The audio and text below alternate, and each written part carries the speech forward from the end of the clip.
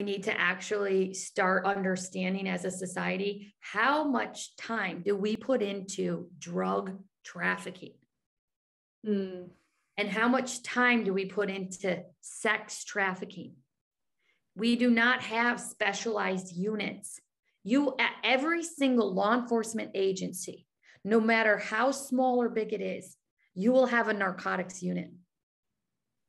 You do not have a trafficking unit. You will have like maybe an undercover unit. You don't have. So I think we're really tipping over that sex trafficking is just as big as drug trafficking. And yet you're not seeing that shift yet. So my answer is kind of simple in that they need more time and consistency.